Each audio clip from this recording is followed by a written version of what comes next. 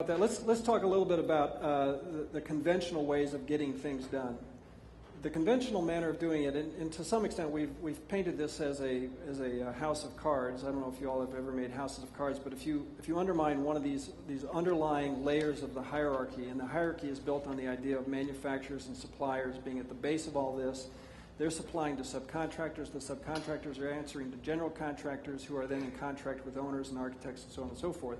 And if one of those base layers begins to fall apart, then the finger pointing starts, and oftentimes it leads to frustration for the rest of the people because of the ripple effects through the course of the project. That happens on a lot of projects, a lot of the time, especially nowadays. There's a lot of instability in the marketplace, and so contracts that people were dead set on, even in good times that happens. In 2004, when the price of steel, I don't know, those of you that are in the construction and design industry in 2004, the steel guys were calling us up and just saying, I know I got a contract with you, I can't honor it. If I honor my contracts, I'm gone. I can't honor it. I'm just telling you that I need to negotiate new terms of a contract with you. And that was in the best of times, but when China came in and bought up all the steel in the United States, all the scrap steel, the prices shot up to triple what they were before, and suddenly everybody was stuck. But in the worst of times, too, it's not unusual in public procured work nowadays, for a publicly procured project to go out to bid and have, in the old days, there might be 7 or 8 general contractors going after it. Nowadays, you'll have 40 or 50 general contractors going out after it. And they're assembling teams of subcontractors that are wide and far, and they're all cross-fertilizing with all the other general contractors. You may have several thousand organizations providing bids, and you end up with a bid that's representative of those that have made the biggest mistake. That's the reality of it. You're nodding your head. You've been there. That is the truth. That's the way it is. And then you, as a general contractor, are asked to take the risk on that. And so you've got decisions to make, and that's the way the nature of the game is.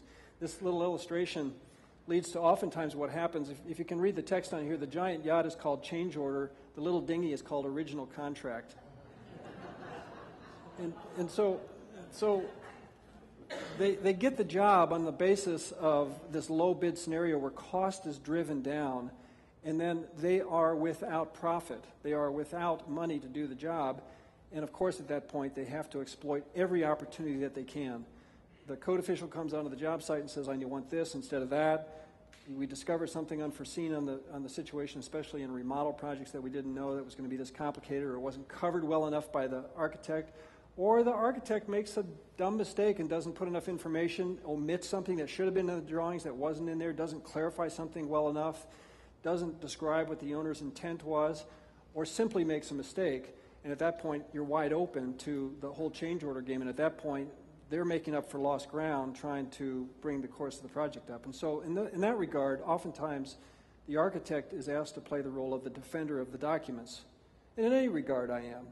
I'm entrusted by law. I am legally required, first and foremost, to serve the health, safety, welfare of the general public. Not the client, the general public. That's my license in every state. That's what it says. And then beyond that, we start to serve the needs of the client. But sometimes that role transfers, as I said earlier, into the role of the pit bull. I'm there to enforce in that kind of a manner. And so it can be very frustrating. It's very sequential. You hire an architect, the architect comes in and designs the project, and then at some point along the line you begin to expose that project to a group of general contractors. The general contractors begin to look at it, or the engineers begin to look at it first, and then the general contractors begin to look at it. But all the way along the line, you're adding these pieces and components as time goes on. Very sequential. You're really relying on the general opinion of the architect on the direction of the project in the very beginning, sort of that sole trusted advisor. And when I got involved in architecture 30 years ago, the sort of solid trusted advisor architect role was firmly implanted, but as time has gone on, that's become very fuzzy. General contractors have figured out that sometimes the architects are not very good trusted advisors. They've got the owner down the path of no return on cost. For whatever reason, either they weren't attentive to it or they didn't understand it or whatever the situation was, and they've been able to come in and say, we can find a better way to do this. So the sequential process of design, bid, build has been supplanted in some regards by other concepts. So the two dominant forms of contracting in today's world are design, bid, build. You as a owner go out and you hire an architect, you interview architects, you hire one, he produces the drawings, you put it out to bid, you accept the bids, the architect goes out and helps, assists get that building built along with the general contractor. The other way to do it is, and oftentimes I'll tell you some of the downsides of that is, owners sometimes in those situations see the conflict that happens. The warring architect and the contractor who are butting heads, maybe raising their voices. A lot of that job site trailer kind of conversation goes on. And in most regards, the owner ends up becoming the mediator. The owner has to be the one that's sitting in the midst of that conversation trying to weigh, is this an architect trying to defend an indefensible position, or is this a general contractor who's being exploitive and going after things, or is it a combination of both? And so the owner in that regard oftentimes ends up becoming a mediator in a situation they don't really know. They don't really understand it, especially with churches. You send the associate pastor in to be the guy that handles the project. Poor Ken is sitting there and he's going, I got this dumbbell architect who's in here, making stupid decisions on his drawings, and I've got a contractor who's going for it for price, and you have to discern, okay, well, what's right here and what's not right here. And it's uncomfortable, and it's uncomfortable for churches for a lot of reasons. Churches aren't very good at handling conflict. Church people aren't very good at handling conflict. And they sit in these meetings, and all of a sudden there's a couple of people screaming at one another, trying to enforce their points, and they're trying to figure out what's going on here. It's not a good situation. It happens all the time on projects everywhere. That's just the course of it. And those that have been in construction know it's just sort of the rules of the game. Construction and architecture oftentimes form conflict.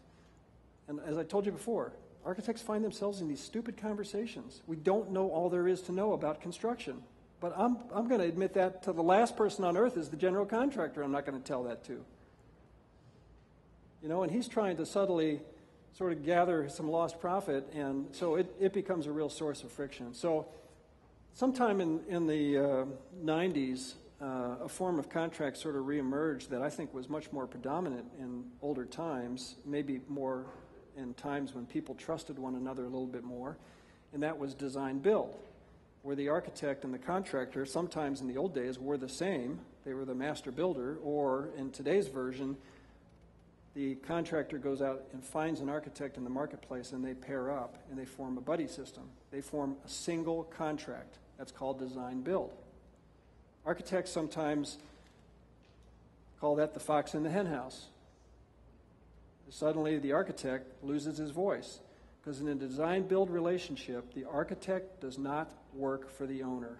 The architect works for the at-risk partner in the relationship, and the at-risk partner in the relationship is the general contractor.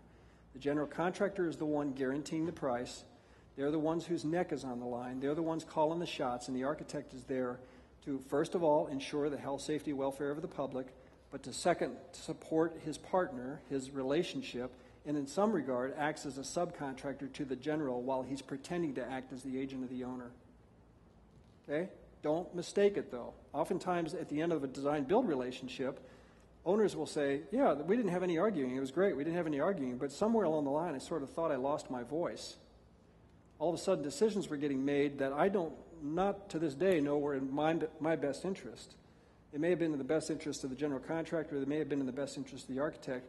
I don't think they were in the best interest of us. Or were they? There's the doubt. And I've had those situations. I was sitting out in the hallway a few minutes ago with Dean, and I was saying, a few years ago I was doing a stadium project, and Jim Harris walked into the job trailer with myself and the general contractor, and we sat down at the table, and Jim says, I want all the sheetrock work up on level 7 of this skybox addition at the stadium torn out.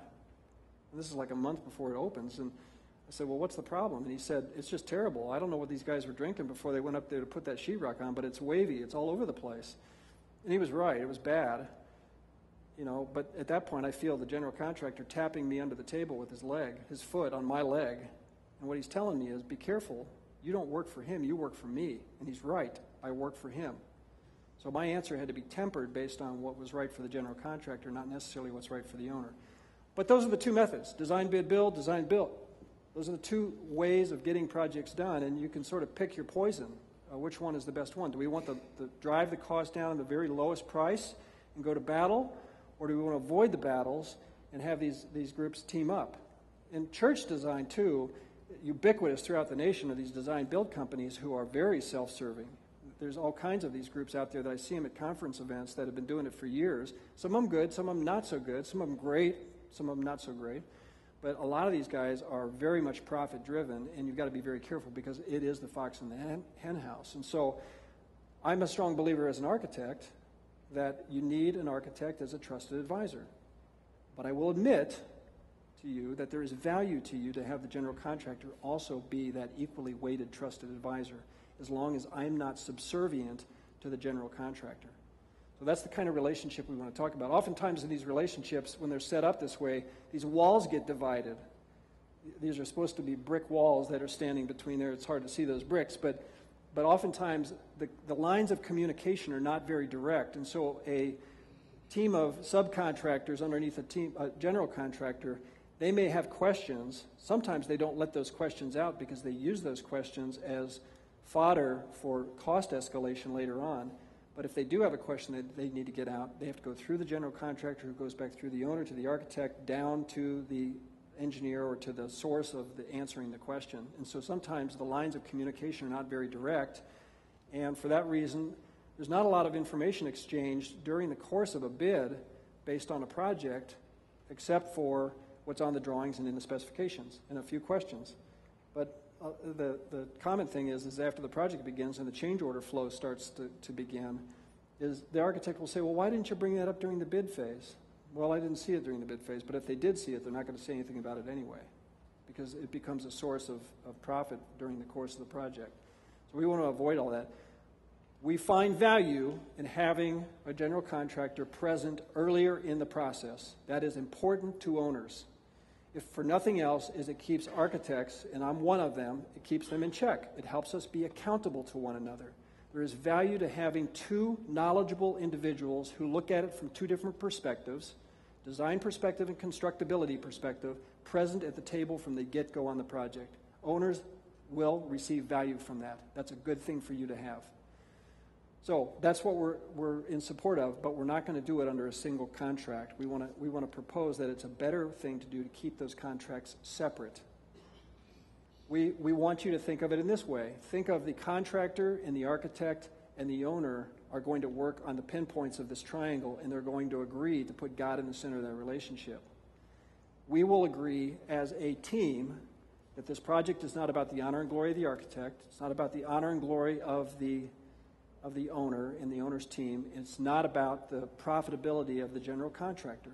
It's about keeping each other healthy through the course of the project, not driving each other into the ground, but putting God in the center of that relationship. We're going to act like Christians with one another. And if we act like Christians with one another, we have a greater chance of success, and we have a greater chance of others seeing that relationship in a positive light. And frankly, that's how Christianity spreads. That's the way it happens.